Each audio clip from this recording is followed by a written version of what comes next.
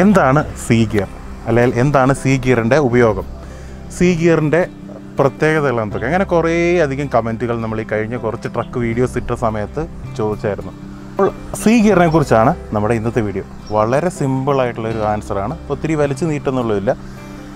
C gear എന്ന് പറഞ്ഞു കഴിഞ്ഞാൽ ക്രൗളർ ഗിയർ അല്ലെ ക്രൗൾ ഗിയർ എന്ന് പറയും. ഇനി സി ഗിയറിൻ്റെ ഉപയോഗം എന്താണ്? ഇപ്പോൾ നമ്മൾ വണ്ടികളൊക്കെ പലതരത്തിലുള്ള വണ്ടികൾ ശരിക്കും നമ്മൾ ലോഡ് കയറ്റിക്കൊണ്ട് ചില കയറ്റത്തൊക്കെ നിൽക്കുന്നതൊക്കെ കണ്ടിട്ടുണ്ടായിരിക്കാം. ശരിക്കും ടിപ്പറുകൾ കൂടുതൽ അങ്ങനെ നിൽക്കുന്നത് വളരെ കുറവാണ്. കൂടുതലും പ്ലാറ്റ്ഫോം വണ്ടികളായിരിക്കും അങ്ങനെ ഉള്ള രീതിയിൽ വരുന്നത്.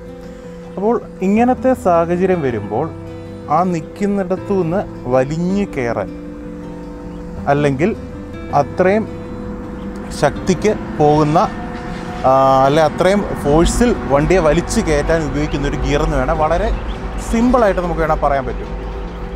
ഇനി സി ഗിയറിൻ്റെ പ്രവർത്തനത്തെക്കുറിച്ച് പറയാം. സി ഗിയറിൻ്റെ പ്രവർത്തനം എന്ന് പറഞ്ഞു കഴിഞ്ഞാൽ ഇപ്പോൾ സാധാ നമ്മൾ ഗിയർ ഇടുന്നതിനെക്കാട്ടിലും സി ഗിയർ ഇടുന്ന സമയത്ത് വളരെ ഹൈ ടോർക്കായിരിക്കും വണ്ടിക്ക്. ഏറ്റവും മാക്സിമം RPM-ൽ ഇത് ഏറ്റവും ഹൈ ടോർക്കിൽ ഈ വണ്ടി വലിഞ്ഞു കയറും. അപ്പോൾ അതുപോലെ പവറായിരിക്കും ഈ സി ഗിയറിലിട്ട് വണ്ടി കയറുന്ന സമയത്ത്. ഇനിയും മറ്റൊരു കാര്യം എന്ന് പറഞ്ഞാൽ സി ഗിയർ ഇടുന്ന സമയത്ത് വണ്ടി കൂടി വന്നാൽ 0.5 km/h അല്ലെ 1 km/h അത് താഴെ വണ്ടി മുന്നോട്ട് ചലിക്കത്തുള്ളൂ. അതായത് ആ ക്രൗൾ ഗിയർ, ആ സി ഗിയർ ക്രൗൾ ഗിയറിൻ്റെ അർത്ഥം പറഞ്ഞ പോലെ മന്ദം നീങ്ങോ അല്ലെ ഇഴഞ്ഞു നീങ്ങോ, ആ ഒരു അർത്ഥത്തിൽ തന്നെയാണ് ഈ സി ഗിയർ വന്നിരിക്കുന്നത്. അപ്പോൾ അത്രയും വളരെയധികം ടോർക്കാണ് ആ ഒരു ഗിയറിന് ഈ സി ഗിയറിലേക്ക് വരുന്ന സമയത്ത് വരുന്നത്. സി ഗിയറിന് മറ്റൊരു ഇതെന്ന് പറയുന്നത്, സി ഗിയർ ഒരിക്കലും നമ്മൾ ഇറങ്ങുമ്പോൾ അങ്ങനത്തെ സമയത്തൊന്നും സി ഗിയർ ഇടാൻ പാടില്ല. ഏറ്റവും അതായത് അതുപോലെ കയറാത്തൊരു സ്ഥലം വരുമ്പോൾ മാത്രമേ നമ്മൾ സി ഗിയർ ഇട്ട് കൊടുക്കാറുള്ളൂ. ഇനിയും നമ്മുടെ ടിപ്പറുകളിലാണ് സി ഗിയർ കൂടുതലും കണ്ടുവന്നിട്ടുള്ളത്. പ്ലാറ്റ്ഫോം വണ്ടികൾ ഇപ്പോൾ എടുത്തു വരുക്കുകയാണ്. ഭാരത് ബിറ്റ്സിനകത്ത് നമുക്ക് ഈ ഒരു 14 വീലിനകത്ത് സി ഗിയർ ഉണ്ട്. അപ്പോൾ അശോക് ലീലാൻഡ് കഴിഞ്ഞ ദിവസം കണ്ട 16 വീലിനകത്തുണ്ട്. അങ്ങനെ ആ ഒരു ലോഡ് കൂടുന്നതനുസരിച്ചുള്ള വണ്ടികൾക്ക് മാത്രമാണ് സി ഗിയർ മെയിനായിട്ട് വന്നിട്ടുള്ളത്. ഇനി മറ്റൊരു കാര്യം പറയുകയാണെങ്കിൽ വോൾവോയുടെയൊക്കെ വെളിനാട്ടിലുള്ള ഈ ഐ-ഷിഫ്റ്റ് ട്രക്ക് ഉണ്ടല്ലോ, ഈ ഐ-ഷിഫ്റ്റ് ട്രക്കിനകത്തൊക്കെ 325 ടൺ, അതായത് വലിയ ട്രെയിലർ പോലത്തെ വലിയ ട്രക്കിനകത്തൊക്കെ 325 ടണ്ണുമായിട്ട് വണ്ടി കയറുന്ന വണ്ടി വരെയും ആ ഒരു സ്റ്റാൻഡ് സ്റ്റിൽ പൊസിഷനിൽ നിന്നാൽ ഏത് കയറ്റത്ത് എവിടെ എങ്ങനെയാണ് നിൽക്കുന്നത് അവിടുന്ന് ഈ സി ഗിയറിന് കയറിപ്പോകാൻ പറ്റും.